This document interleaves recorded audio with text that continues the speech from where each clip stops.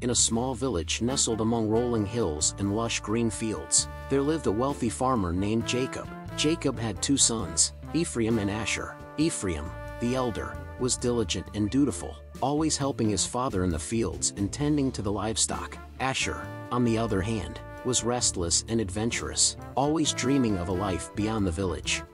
One day, Asher approached his father with a bold request. "Father," Asher began hesitantly. "I have something to ask of you."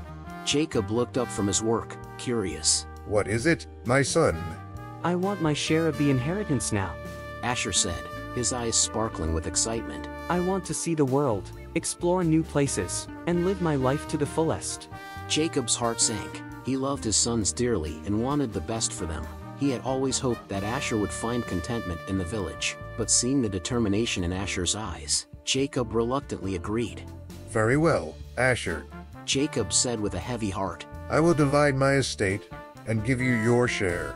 Within a few days, Asher gathered his belongings and set off on his journey. He traveled far and wide, experiencing the vibrant life of distant cities. He squandered his wealth on lavish parties, fine clothes, and fleeting pleasures, making many friends along the way. But as the months passed, his money dwindled, and so did the number of friends who cared about him. One fateful day, Asher found himself in a foreign land, penniless and alone. A severe famine struck the region, and Asher struggled to find food and shelter. Desperate, he sought work from a local farmer who agreed to hire him to feed the pigs. Asher's life had taken a drastic turn. He spent his days in the muddy pigsties, starving and filthy. One evening, as he watched the pigs devour their slop, he realized with a sinking feeling that even the pigs were better off than he was. "How many of my father's hired servants have food to spare, and here I am starving to death?" Asher thought bitterly.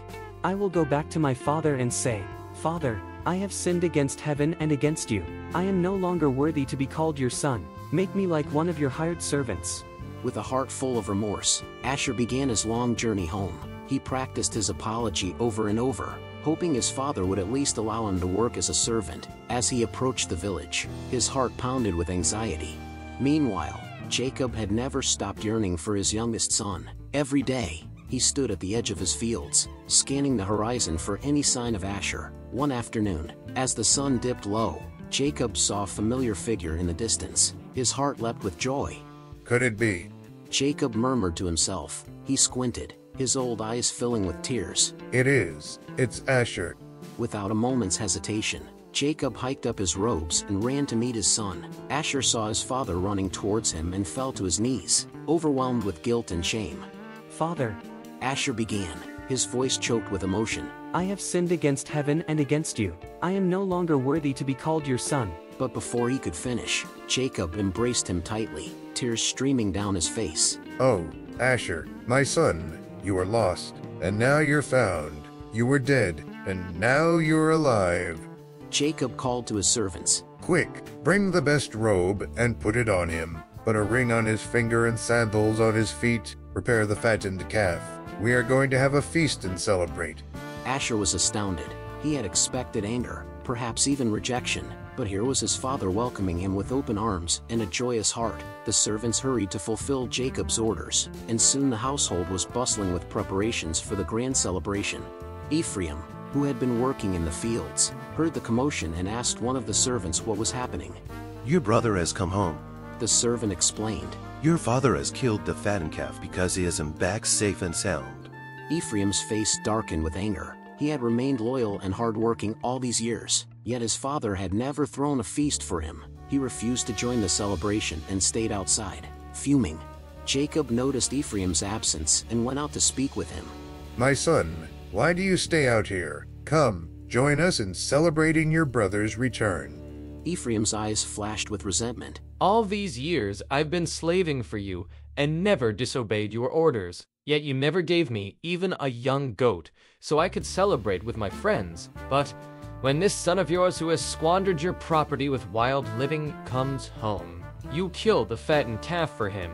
Jacob placed a gentle hand on Ephraim's shoulder. "My son," he said softly, "you are always with me, and everything I have is yours. But we had to celebrate and be glad because this brother of yours was dead and is alive again. He was lost and is found."